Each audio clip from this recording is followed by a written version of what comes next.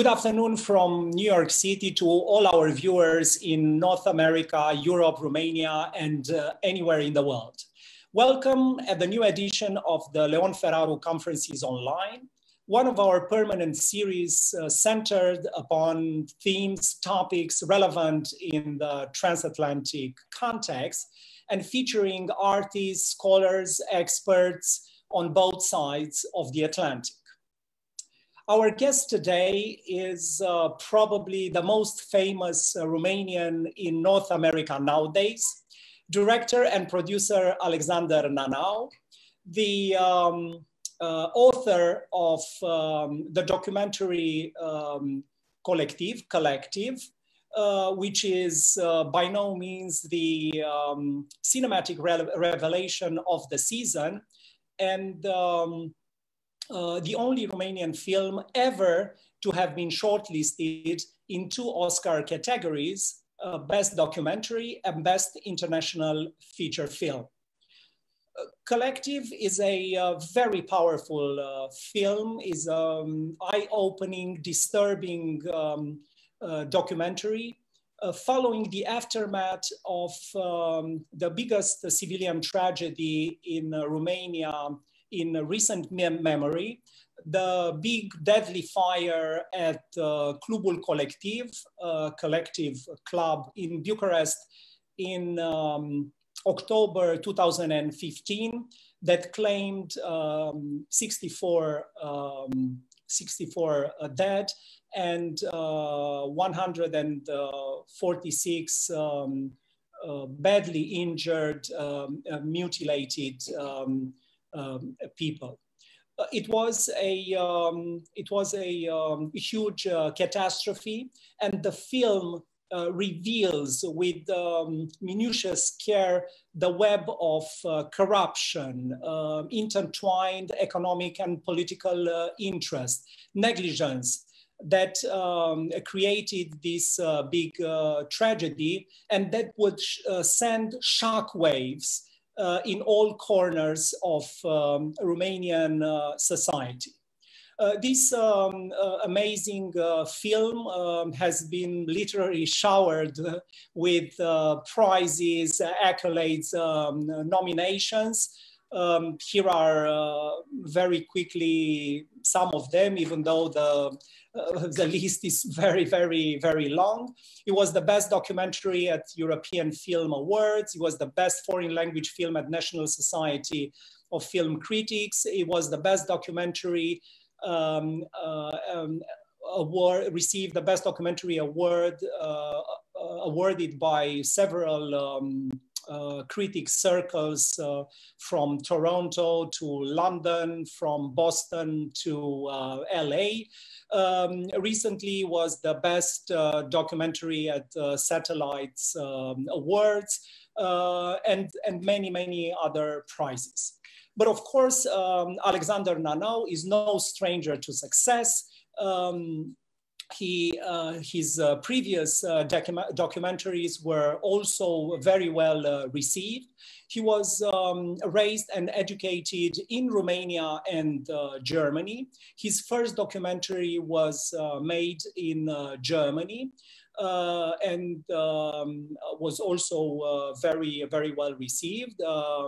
Peter Zadek inszeniert per Gint, Peter Zadek staging per Gint, followed in Romania by The World According to Ion B. and Toto and his sisters, 2 extraordinary character studies that attracted a lot of attention and received several prizes. Of course, although successful, those documentaries worth seeing for those who haven't had the chance to see it already, cannot compare to the fantastic exposure Collective enjoys nowadays. Alex, welcome to the program. Hi, thank you for having me. I would start by asking you, because you know, your film has been so successful throughout the world. Do you think that the reception was in any way different according to geographies of culture, or people understood pretty much the same thing everywhere in the world? It's a strange thing because we expected, let's say, to encounter a different reception from society to society, from more developed to less developed societies or democracies. But since we started the film in the second half of 2019 in Venice, we saw basically the same reaction all over the world. So the audience reacts in the same way, and we always have the same feeling that the way they remain speechless, but also angry, it seems, after the film, has something to do with a global phenomenon that we are all basically feeling that, we are all in the same boat in a way. The world became really small now. Of course. And people seem to feel as if they understand suddenly that the power of their own lives was taken from them, no matter where they live.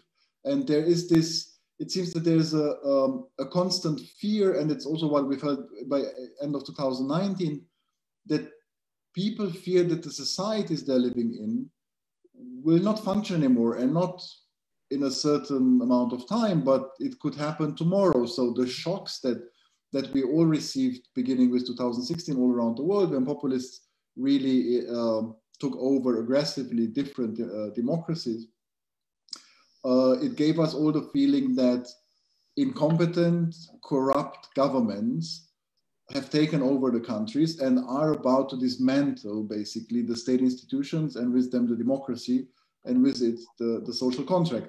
And so basically it's so many more societies now have the feeling what it means to be Romanian. Which is very interesting also, because do you feel that this reaction was and this very similar reaction in many other places was also attributed to the fact that people somehow feel the same thing about their politicians, about political power in general, and it's nothing exclusively related to our country, but it's something like a general feeling. I don't want to imply that, I mean, this film is amazing on every level. I mean, it's aesthetically, it's definitely an extraordinary film. But at the same time, maybe the success and the fact that so many people identified with the theme, don't you feel that may be attributed to the fact that that this general feeling of discontent with political power is in fact more general than we believe, more universal? Yes, I think there are two elements to it. So one is for sure the distrust in the power and in those that govern the countries, and in their real intentions, and that their real intentions are not anymore primarily focused on serving society or serving the citizens and with it the security of the citizens. But this comes together basically with the major threat of the times we're living in, which is disinformation and the fact that we lose basically any control over truth. We can't control anymore our reality through communication and information because basically all the fake news and the fact that information is basically manipulated all the time gives us the feeling that we lose control. And I think the fact that the film also, by showing the mechanisms of in journalistic investigations and by making it clear to the viewer how it works and how manipulation works and how journalists can fight manipulation and what responsibility lies on the shoulders of journalists. I think this comes together with the distrust in power, with also the distrust in any information people get right now, even from the main media outlets. So from the how do you call it, for the mainstream media. That's right. And of course, it's a film with the universal appeal. It was very very aptly demonstrated by the reception throughout the world. But of course, it's a film about Romania. It's a film about a Romanian tragedy, and a tragedy that that really shook the foundations of political life and brought about social and political changes. How was the film received in Romania? What was the reception there, where people were, in a way, very familiar with that social catastrophe that Collective was? Yeah, I'm not sure that it really shook or sent waves about politics, because my feeling is that the political sphere remained pretty immune since the Collective incident to any change, and they resist change. For sure, they say something else, and they say that everything is new now. And every day we read in the papers how even this wonderful new government, one part of it is placing all the time basically politically appointed incompetent people into public public institutions. I think that basically what resonates with the people is something else. I think we always knew how corrupt Romanian politics are, and we always knew that corruption in Romania is really basically engraved in any level of society. So the film doesn't tell anything new, but I think that what the film does is that it makes, in a way, by portraying the characters that fight basically against this system, or however you want to call it, it makes clear to the viewer that everyone is responsible for this. So every single citizen is basically responsible for how he shapes or not the society around him. And we see in the film basically whistleblowers that have the courage to influence the society around them in a good way, and to blow the whistle, and to take basically the threat and the responsibility upon them to endanger their own life in order to do or to stand up to their values. And this is, I think, more of a shock to see that it is a society which is as it is because everybody is participating in it, and because people let that happen. But you once said that by doing the film, you felt that you witnessed a big historical inflection point, and I think you thought of, and maybe you can elaborate a little bit on that point. A Collective brought down the government and also led to massive mobilization of in some segments of society that were very westernized and progressive. What do you mean by when you said that you've had this feeling that something fundamentally important happened after this huge tragedy? I think the important thing that happened is that people didn't accept any more power to be, to misuse basically the power and to be that corrupt, because everybody realized that corruption is really not only about the fact that the political class is stealing all our tax money, but the result of it is that it also kills us. It's really killing people. And that's what we also see in the film, although we knew it because it was basically in the news all the time during 2016, that the healthcare system in Romania is killing people. And at the same time, the health officials and politicians don't stop lying about what the real state of the healthcare system is. And the other change, I think, is, for sure, the civil society developed immensely in Romania, right? We have now NGOs that build hospitals with private money because the state didn't do it with the tax money. They, the politicians took care to steal it through the managers and all the ways to steal the money out of the public sector, of the healthcare system. And it's something that also happened in the rest of the world. When Trump came in and Bolsonaro and so forth, people started to become aware of how politics work and how the political system basically is built. And people started to get involved basically in public life and really care about about the way they really influence their own society. And yeah, what happened afterwards. I mean, for sure, 1 year later in 2017, we had even bigger demonstrations than after Collective. We had an administration that said very clearly and openly, we're going to change the law and we'll make corruption from now on legal. And the society reacted to that. I'm not sure that the society would have reacted to it if there wouldn't have been Collective, if there wouldn't have been this point of awakening in a way. Yeah, and this society managed to stop all these attempts and also partly.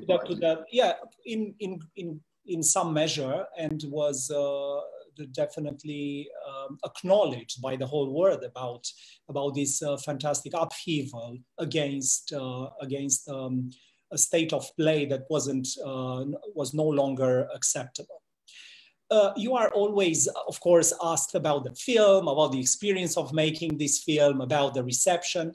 But I would like to talk a little bit about your formative years, about your identity, because I think you have talked less about it, and I think it's an interesting it's an interesting component of your artistic identity, I should say. You are raised and educated in Romania. You left Romania when you are very, very young, and then moved to Germany, where you completed your studies and lived for quite some time. You are coming from the German group of Romanians. I mean, you are the German Saxon, the Saxons of Party. I'm party. Yeah, I belong to more minorities than that. But you have this dual belonging, I would say, to Romania, to Germany. You started making films after graduating there, starting making films in Germany, then moved to Romania and continue your film career there. How does this this German-Romanian identity interplays? How does it affect, if it does affect, your artistic choices?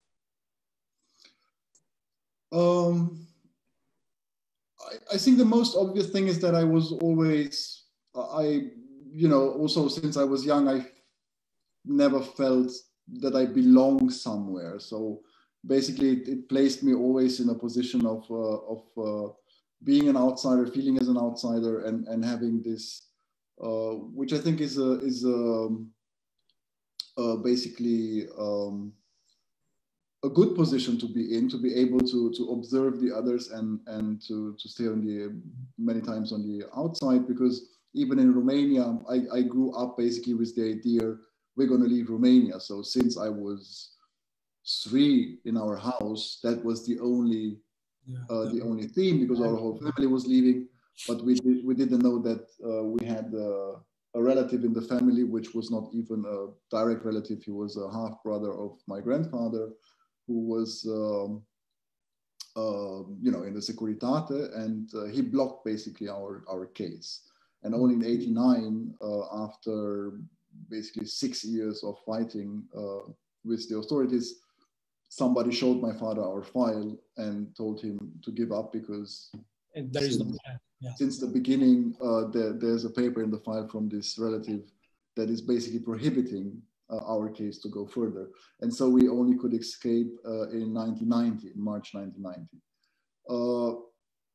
Then in Germany, it was the same thing. I mean, when you arrive as although you belong to, let's say, partly to the German minority, and you speak the language, and you were brought up German, basically, it doesn't mean that in Germany you belong to the society. I mean, you arrive in a country where, as a kid, you are told many times by other kids to leave back to where you come from.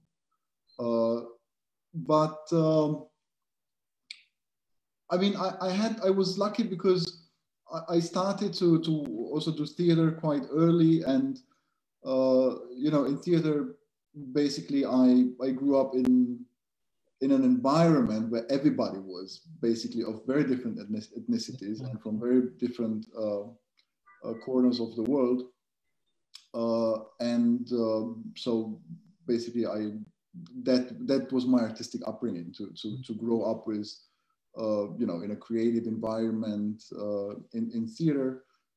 Then I went to film school in Berlin. Wow. I worked as a first AD for film productions, for fiction film productions. And then I came back to Romania basically out of curiosity, because I read in the paper, I think in 2006, that there were more and more articles about the fact that Romania is joining the European Union. And I became really curious about this anomaly, because the last time I saw Romania, it didn't seem like a country that could align itself surprise with the Western world. And I came back and I discovered basically that I left at the time when the country was basically starting to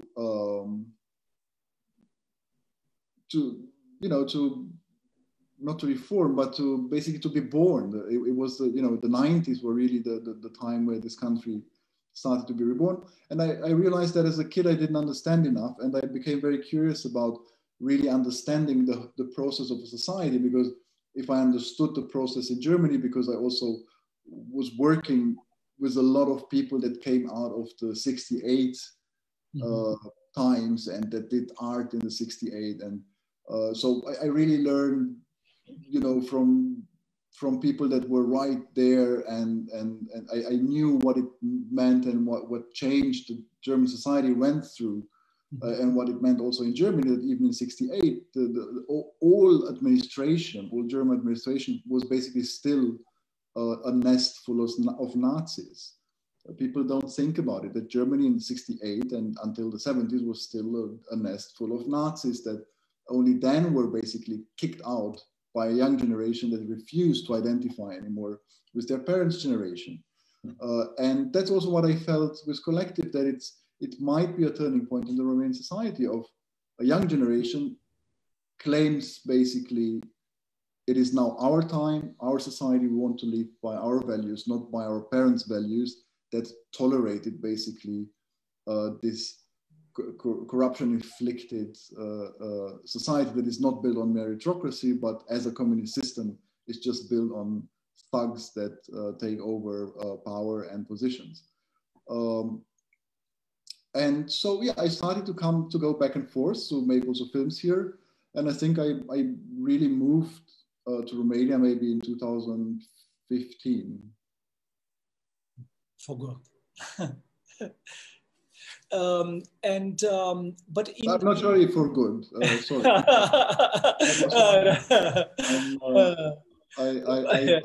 I prefer to believe that I will keep being on the road all the time. No, it's not. I mean, for a filmmaker nowadays, of course, being on the road is the natural state, I would say, and there are only temporary bases.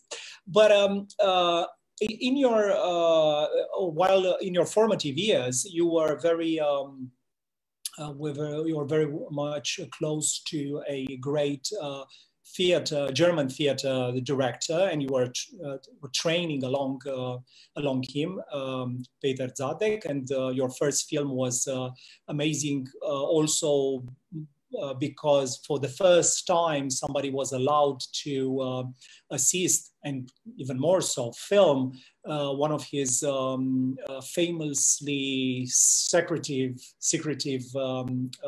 rehearsals. But you were definitely trained, you were training as a theater director. You were also a photographer. So you have this, you had this artistic interest. How do you think they helped you in your future career as a successful documentary director? What do you think is important in the way you see the world, in the way you work, by this background? Oh, that's hard to say. How, I mean, I don't think that maybe that, I don't think that that makes for, you know, if you are successful or not. I mean, it's there are so many factors, and also a lot of luck, and basically most of all hard work that goes into, you know, trying to become successful, or to make successful work, so that you can make more work and people trust you and finance your next work. But people definitely trust you now a lot. Yeah, not politicians. So I think that, you know, working in theater, because we work basically in different countries and different cities, and we really work with you know, the best German actors. Wow. On a very high level, and the theater plays that we were doing were, you know, from Brecht to British theater, Ibsen. And I think that the most important thing was for me what I learned about drama, that it was a time when I was basically introduced to a lot of culture, from, you know, Shakespeare to today. And even, you know, when we made a play, for example, we had every second evening after rehearsals, which were very closed and very focused, and there was no such thing as people have to go and have to take care of their family. When we were rehearsing, like, that was really like a very protected space, and it was very professional. And even during this place, we were watching a lot of films. So when we were making a play, referring to different times, when we were thinking about in which time would we set the play, we were really with the whole team watching films. And that means also that we watched like films from the 20s up to today. And so the whole thing was formative in terms of the way I could take in culture, basically. And working with actors in theater is a privilege, because you have time, and you have time to watch people, and you have time to understand how people function, if that's the right word to use for people. And you have time to learn something about how you communicate with people without words. How basically directing never works. There's no recipe, there's no thing that, it's not about the way you talk to people, it's about the way you communicate, even non-verbally, to people through, you know, the way you behave, the way, many things. And I think this informed very much my way of working, even with non-professionals, basically with real people, and the way I...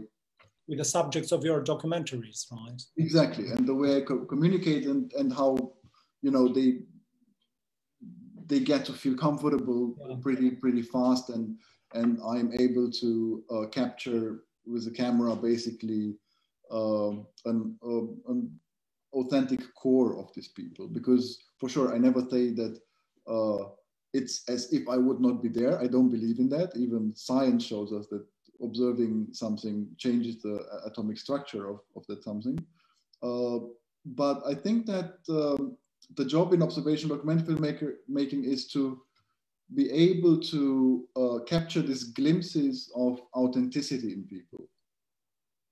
Yeah, and you have been praised for the extraordinary level of access that your films show. The fact that you have gained the access in parts of your subjects' lives that, you know, is quite unprecedented or very, very rare. And now, what about photography? Did it impact the way you film, the way you frame, the way you see the world around you? What was its influence on your artistic choices? I would say that photography for me is more like a hobby. I mean, I was never really a professional. For sure, I had pictures published, but I think in today's world, this is nothing. I mean, there are pictures on Instagram and Pinterest that are fabulous. Everybody gets. We're not talking about that. So, no, but it became important to me to understand what it means to perceive the world through a lens, and that it informed for sure why I also decide to shoot my own films and also shoot other people's films. Yeah, the way I think about storytelling is always basically through the lens. And talking about editing, you spend a lot of time in the editing room? You cut and recut and talk to people and come back to the editing room. Even for collective, that has been a long process and sometimes very, very painful and complicated. Why do you place so much emphasis on this? I mean, of course, it's an important part in making a film, but in your case, you are particularly careful with all these details and always coming back to the editing room and rearranging the scenes and rearranging the cuts. So that, as I think you once said, that as if, you know, it's as if, you know, the story flows by itself, as there is the natural feeling that there is no cut there is no human directorial intervention, that it just happens. Mm-hmm. Yeah, I think that's basically the art of filmmaking. I think Ken Loach said something like, a film has to look and feel for a viewer so simple as if anybody could have made it. And I think that's I mean, there are many reasons why you work for so long on the editing. One is for sure what I said about authenticity. Mm-hmm. You really look for finding a form in which you feel that you've touched the most authentic version of the characters you have followed. And then there is also the question of time, how much time you need to become objective, because there's one part, you know, there's you as a private person with your personal opinions, let's say. But I think as a documentary filmmaker and also as a storyteller, you have to have a certain objectivity, because my highest aim is to achieve with every cut and every time the wheel of the story turns, I want to achieve that the viewer starts thinking, that the viewer starts reflecting on things, that the viewer gets involved, and that it becomes his story, that he is basically solving, that he's not only absorbing or just a passive viewer, you know, and it creates the film at the same time as you are. Exactly, and for that, I think it's very important for the filmmaker, also for the author. But in any art, I think it's important for the author to not be that visible, because I'm not a big fan of art where the artist is so visible. I think no matter how smart some people think they are as artists, it's always, you will always be less smart than the sum of an audience in a cinema room or in front of a picture in a museum. And I think that life is so much more complex and smart that basically you have to be, you're just orchestrating basically what you find, but without saying like, oh, and now I'm so smart, I will tell you something that you have not thought about. And whenever I see such work that is not organic in itself, I'm not interested. I fall asleep. Yeah, and also probably because you're a documentarian, you're a documentary director, and also you are facing in your films surprises and twists in the story every day you are shooting. You know, as the experience. Yeah, because life is like that. Yeah, and because life is like that. Yeah. Yeah. And life is like this, and indeed. Yeah, and it's just discovering life. I mean, basically what you do is I discover life, and then I try to pass on this feeling and this experience of discovering life onto the viewer. Of course, your success comes after a long string of successes of Romanian cinema. Romanian cinema at the beginning of the 2000s witnessed a sort of miraculous renaissance, the birth of so-called Romanian New Wave, a group of young filmmakers that really made their mark in the world, and also made one of the most famous critics, British film critic in the world, claimed that they reinvented realism. In any case, it was a very, very powerful, artistically powerful group. How do you feel, where do you see yourself in relation to this artistic group, to this, in relation to this extraordinary burst of creativity that happened in Romanian cinema in the past decades? I mean, first, I think you're right. I think that the success also of Collective now is benefiting basically from what they have planted and what they have grown basically over years and years, and the attention the Romanian cinema got, and basically, so they all profited from one another. It was first Puiu, then came Poroboiu, then came Mungiu, and they all profited from one another, and we are basically in this chain of profiting from an incredible quality of films that do not stop coming out of Romania.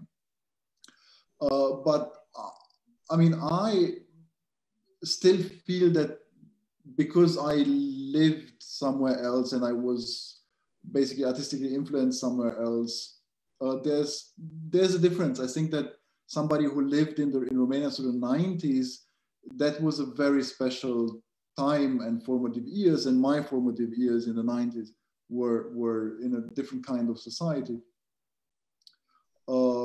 It's hard to say. It's definitely a huge and major influence on how high I set the bar for being truthful and realistic, let's say, in my storytelling, and also because I make documentaries basically, and fiction films set the bar so high for realism. For sure, it's clear to me that I have to be at least at that quality of what you believe when you see it. But further than that, it's very hard for me to. It's very hard to compare. It's I feel that I have my personal work, as I feel that every one of them has their own personal work. And I'm not sure that it's, for sure, they all belong to a generation, which is a different, they're all about 10 years older than me. So it's basically a different generation. But I think that every one of them in particular is so unique and interesting. And I'm not sure it does, that it, how do you call it? You know, I don't know if it's fair, let's say, to, you know, to put them into the same thing, although they belong to the same generation, because they're also so different and unique. And so I feel that my work is different, and I'm not even sure that, you know, people that like that certain films like my films. No, you're definitely right to say that there are some strong artistic individualities in this group, and sometimes it's not fair to consider them the same thing. Although there are many aspects that are common to their films. Yeah, the famous soup in every film. That's right. And when I don't have soups in my films, I think. Oh, I have one. Oh, it's true. It's in total there's a soup. Yeah, but not. It's the sequence probably is not that long when somebody has this soup. That's also true. It was a long take of the actor having that soup. But there is something very common to those films, and some people in Romania are complaining and used to complain that, oh, you know, all these Romanian films that we are sending abroad and they receive all these major prizes, you know, are so bleak, you know, are so only bleak, only darkness, only, you know, corruption everywhere. What do you think about this statement? Is it detrimental to us because we are showing these films abroad, or they are shown abroad, or the fact that they are valuable in themselves and they raise a lot of enthusiasm is already a great achievement? No, I think they are completely fairly showing the Romanian society. This is how the Romanian society is. It is that corrupt, and it is that bleak, and a society where young people have to count on if their parents have the right relationships or can buy their way into things, and there's no meritocracy. That's the Romanian society. And if people don't like that, then it's fine. But I must say, I can refer to my films. I don't think that my films, for example, show a bleak and horrible society, because the characters in my film that we follow are incredible, you know, strong, positive characters that really struggle to change society around them and not let that bleak society change them. And I think that's something that is, you know, a thing that is appearing also in my films, that it's basically a struggle between the individual and the society. Who is basically forming whom? Society, the individual. The individual, is the individual strong enough to stand up to his values or his beliefs, and basically to be himself or herself in a society that is corrupted and that is promoting opportunism. And so in that regard, I think from my point of view, my films are as light as it can get. There's more light than darkness in it through the characters. Definitely, through some of your characters, your films are truly inspirational, and one can identify with the struggle of these characters, although the creative struggle in case of older films, or the family struggles, all these political struggles to get to the truth and justice. Because I believe that in the end, your film, and especially Collective, is very much about truth, about, as you said, about fighting this post-truth society where everything goes, where everything can be apparently truthful, but it's not. And about justice, about this fabric, that's this value that keeps the fabric of society together. People are asking us where they can see your film. Is there any platform or where they can, in Romania or? Collective can be seen in Romania on HBO Go. Yeah. In the States, it can be seen on many platforms, I think. They just have to go to... all of them, yeah. Basically on all of them, right? Yeah, no, definitely. On all of them. And also in some, I think there's also a system of cinemas that are selling tickets, even though they are online. So on the Magnolia picture site, there's a long list of cinemas for every city where you can buy a ticket to see the film online. And then the film is available in basically all European countries right now. I think it's available in Germany through MDR, who is a participant in the production of the film. So it's also a German film in a way. It's available in the Netherlands, in the whole Nordic countries through HBO, in Italy all from Eastern tomorrow, Europe, yeah. All Eastern Europe, in Italy from tomorrow on, in Spain, in Portugal very soon, and all around the world. So the film will really be everywhere, from Australia to Japan, New Zealand, Mongolia, or the whole of South America. And because time is running out, even though this conversation would go on forever. I know you are very tired because you are online with the interviews, promoting your film every hour, every minute of the day. But we got to talk a little bit about this cutthroat campaign to get on the nomination list. It's a huge undertaking. It's a very complicated campaign. It is mobilizing a lot of people and the resources. Tell us a little bit about what's going on in fighting to get Collective on the nomination list at the Oscars. I mean, the campaign is, as you know now, because the Institute is supporting also the campaign and is your team is directly collaborating also with our worldwide team. I didn't want to say that. Yeah, I kept a low profile.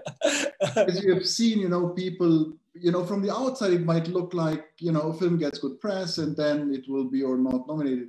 As you could see, we are a team of over 60 people, around 70 people that work 24/7 on 4 continents, because the people that vote for the Oscars are also in the whole world, but not only that, but everywhere where you launch a film, you have to get in contact with the press through your publicist and his company that has many people that work on that. These people have to stay in contact with all the different press outlets to make sure that they have seen the film, that they find space to review it. For sure, nobody can influence how a film is reviewed. So we could never influence the press. You don't dictate to reviewers. You gotta write a fantastic review. It doesn't work like this. No, that doesn't work. But what has to be done is, there's so much output in the world that basically you need these people to remind the journalists when you will come out with the film, when it will be available where, when it would be a good point for them to decide to review a film. Or it's in such a media, basically a flooded world, only with such a team you can reach out to outlets and inform them about what you're going to do, when you're going to do it. And that's a work of months, basically. And now, as you have seen, like you meet with over 60 people in one meeting to discuss the strategy of the film in the world, not only in the States, or, it's new also for me, for sure. It's a first for me. It's new for me. I have, you know, I basically, we launched the film in 2019, and I'm still working day by day since end of 2019. I'm still working on promoting this film. Yeah, that's right. And I took the decision. For me, it's a time where, you know, I have to teach by the side to, let's say, earn a living, because nobody's paying me for this work. But because it's such a great thing and we have such an incredible chance to make this film known in the whole world, it's a decision that you take. Okay, I will work now over a year for this. And in order to understand how it works and how it is to reach out into the whole world and have your film shown in the whole world, it's an experience. Indeed, it's an experience. Even for us, the learning curve is like shooting up. But we are very, very proud to modestly contributing to the to this campaign. Indeed, it's a huge undertaking. A lot of people, a lot of smart people, and very well connected people, I should say. That's why I ask you, because it's important for people to know that in order to be successful at the Oscars, in order to get as high as your film, as you as a director have gone, you have to do certain things with professionals, with certain approaches. And we at the Romanian Cultural Institute were very, very happy and proud to be part of this effort. But we leave you now because, you know, there are so many Q&As waiting and other interviews waiting. Thank you very much for spending this almost 1 hour with us. And we are a public mainly and with our public mainly in North America. We wish you a huge, huge success and a lot of energy to keep up with your busy schedule until March the 15th, when the nominations are officially announced. Thank you very much. Thank you for having me.